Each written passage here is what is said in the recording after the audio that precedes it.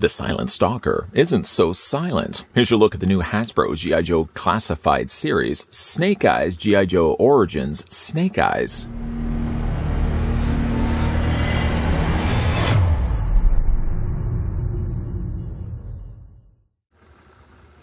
G.I. Joe Classified series is loaded with iconic personalities from the epic history of the G.I. Joe franchise. These fan-favorite characters are presented in 6-inch scale with premium detailing, packaging, and accessories, with advanced articulation that raises the vibrant heroes and villains of G.I. Joe to the next level. With robust roster of G.I. Joe and Cobra characters, the Classified series of G.I. Joe action figures pays homage to the past while embracing the modern for G.I. Joe fans new, old, and in between.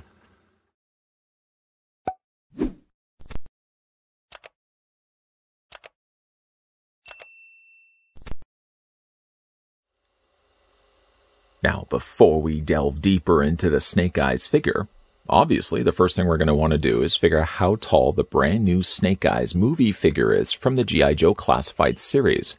To do this, I can't just simply talk about it. I'm going to have to do some actions. My actions will be taking my tape measure it right to the very top of his head. I'm going to stop it right there.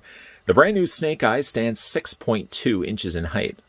Quickly switching that over to centimeters. The figure's 15.8. About 16 centimeters in height. Though no firearms come included with the figure, Snake Eyes at least gets a set of blades, and a longer sword as well. Starting first with the smaller daggers. They're not really quite even daggers even, they're almost like little small knives. It has some really nice detailing done to the knife itself, something that you would almost even overlook unless you see it up close and personal like this. Immediately, I just first thought that it was just paint splattered across the blade, but until looking at it up close like this, you can see there's really a lot of interesting details that they've sculpted on both sides of the blade. Yes, both sides of the blade, as you can see right there.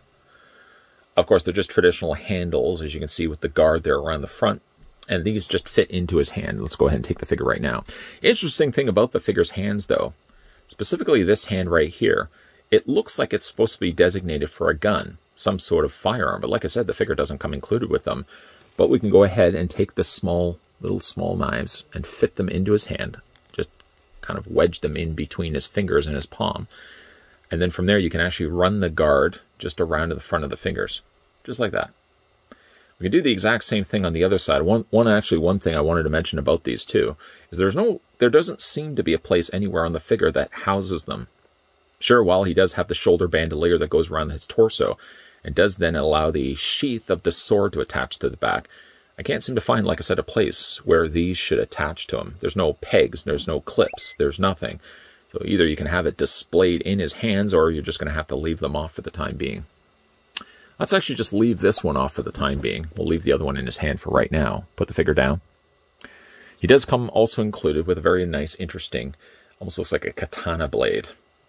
Now the blade itself, as you can see up close and personal like this, does have some really nice paint finish. A nice silver work use. It's nice silver that they've applied to it.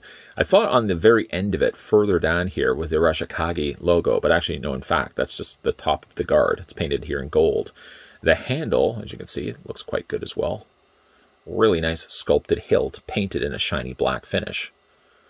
Now the sword, unlike the smaller blades, actually fits inside a sheath. You can see right here. This actually has some nice additional gold, a continuation from the bottom of the blade right there.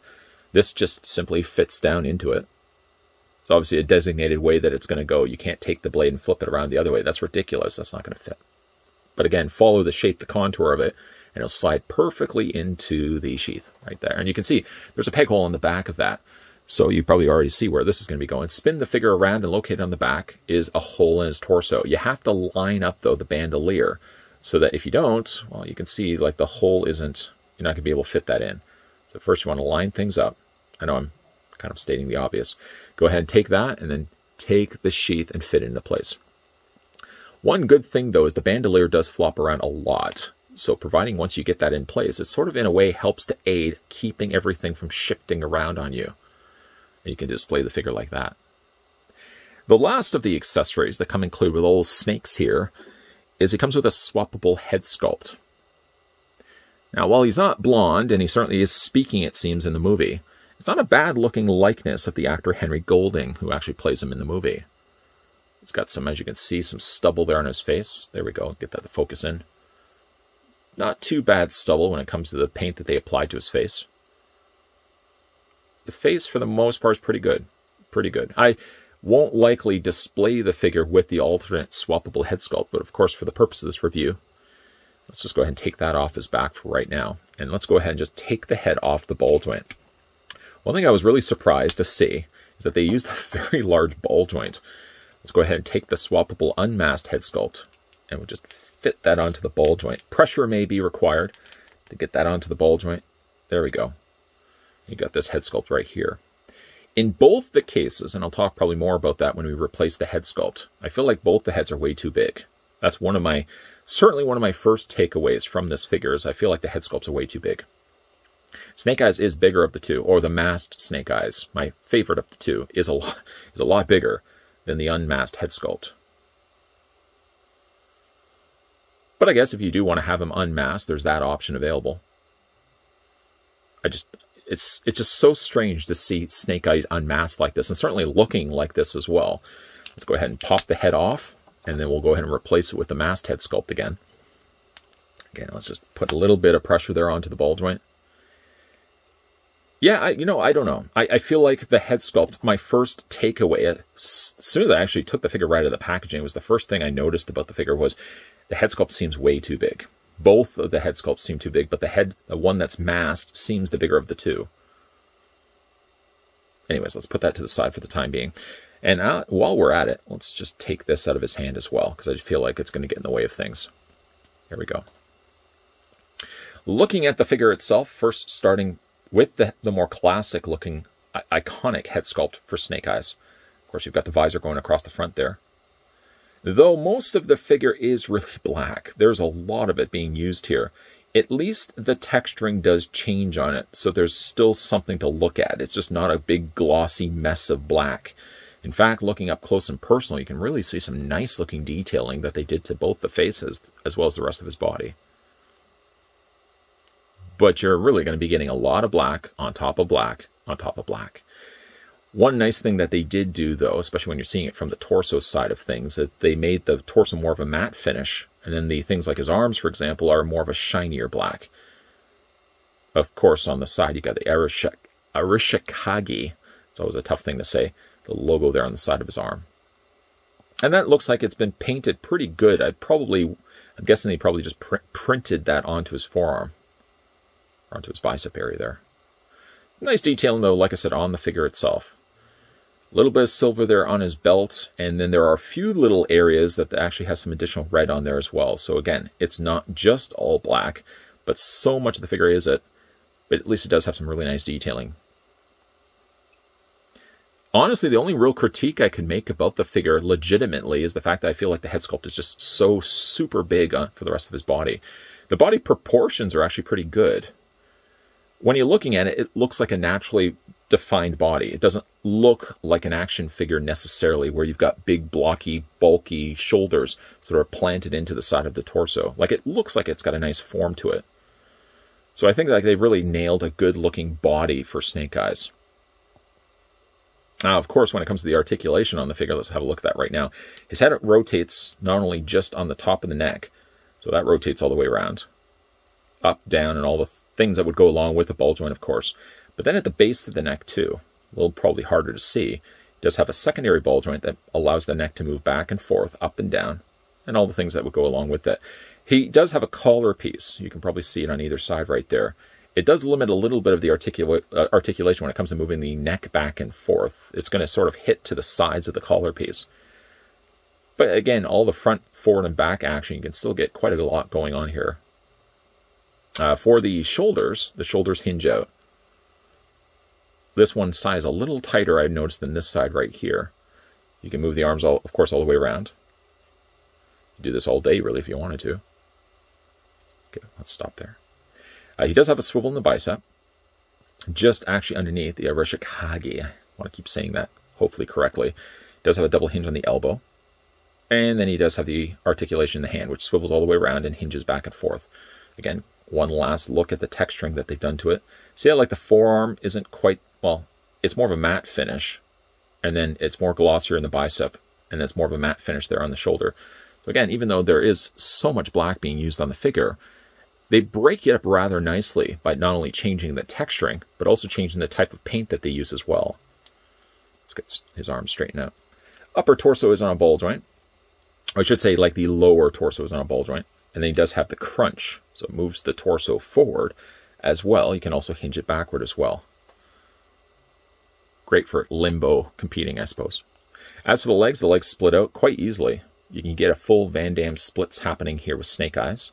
The legs go forward and back.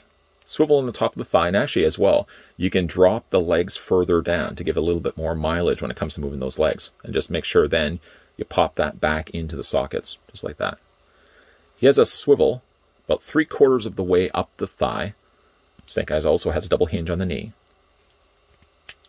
And then for his feet, not only do you hinge him back and forth, but he does also have a rather nice swinging ankle pivot as well.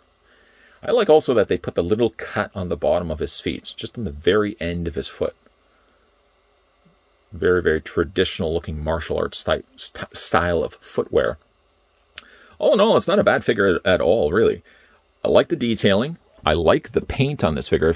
In fact, the only really critique I could probably have made is I would have shrunk his head down just a little bit. His head is way too big. Especially like when you're looking at like now. Okay, well, actually, let's just move the head up just a little bit. Like when you're looking at right now, I feel like they probably should have shrunk the head down maybe a fifth the size or a quarter of the size. Because especially when you're looking at like this, I just feel like the head sculpt is just a little too big for my liking. But all the rest of Snake Eyes come together to be a nice looking figure when you have it on display. I have already been asked if I'm planning to watch the G.I. Joe Origins Snake Eyes film, and of course I am. I love G.I. Joe. Probably not going to go out to the movie theater just yet to watch a movie, but certainly from the comfort of my own home. If it happens to pop up on demand, yeah, I'll give Snake Eyes a try and see if I actually like how they handled the character. For me, I know I sound like an old guy for saying this. For me, when I think of Snake Eyes, I think of a white guy with blonde hair that had no ability to speak. So really the idea of flipping that and changing up his backstory and already having the character speak in the film, I'm sure at some point they're going to explain how he loses his voice. But I know for the sake of this character, they wanted to update him, modernize him, make him a little bit more current to the times. And that doesn't bother me too much. But I just don't feel like Snake Eyes needs a backstory. Similar to my feelings about Solo, the Han Solo backstory. Did he really need an origins? We already know what the character is, and we love the character for not having a lot of details of his past. Maybe by giving too much backstory of Snake Eyes, it may lose a little bit of the mystique, the allure of this character. Still, though, the fact that it has Snake Eyes in it, a Storm Shadow, a Baroness, and even Scarlet make appearances in this film, of course, yeah, I'm going to watch a popcorn G.I. Joe flick, which apparently is going to be a springboard for a new G.I. Joe franchise, which I feel is long overdue. We already had The Rise of Cobra, and we had that other one starring Dwayne "The Rock" Johnson. They were okay, but I definitely am looking forward to seeing a new G.I. Joe franchise surface, maybe as a result of Snake Eyes being a successful movie. We can only hope it's a successful movie. Speaking of successful things, I feel like this is a pretty successful looking Snake Eyes. It has all the things that one would want to have Snake Eyes, having even apparently a swappable head. I didn't think anybody really wanted Snake Eyes unmasked, but if you did want the way he looks in the film, before of course he dons the mask, there's that. I feel like both the head sculpts, though, are a little too big. That's the only thing I would really critique this figure. Honestly, the rest of the figure comes together rather nicely. It's just the heads are way too big. Even like this head sculpt, I feel like it's way too big for his shoulders. Either his shoulders are too small or his head is too big. I feel like the problem is more the size of the melon that's sitting on his neck. He does have some nice detailing. The Arashikage logo, of course, on his arm. It had to be there, of course. Comes with some pretty good looking weapons, although again, like when you're looking at the one hand, it looks like it's a trigger firing finger. Well, not a firing finger off his hand, but the one that of course holds a trigger on a gun. Doesn't come included with any guns. He only comes included with knives and swords. And I guess if you really want to use him with a gun, you could probably pull that from one of the other classified series Snake Eyes that we've looked at in a previous review. Yeah, overall, I'm liking this Snake Eyes. Not really sure I like the idea of the character having a backstory film. I'm not really sure I like the idea of having a big giant head on his shoulders, but the rest of the Snake Eyes figure looks really nice on display. Have you picked up this figure for yourself? If so, let me know down below in the comment section. Is his head big? Is it just me? It might be just me. But weigh in your thoughts of what you guys think of the G.I. Joe Classified Series Snake Eyes. And weigh your thoughts in down below. What do you guys like do you guys like the idea that we're getting a Snake Eyes backstory and the fact that this character is talking in the film? I'm sure they're going to explain it. I hope they're going to explain it. If you guys are new, though, to this channel, didn't mean to startle you there for a second, make sure you hit that subscribe button down below, turn the bell notification on, and make sure that you're also coming back to this channel, because even though we've wrapped up the G.I. Joe Origins Snake Eyes, reviews of both Storm Shadow and the Baroness will be coming up shortly, so make sure you keep your peepers peeled for that. And as always, thanks for watching. See you guys next time.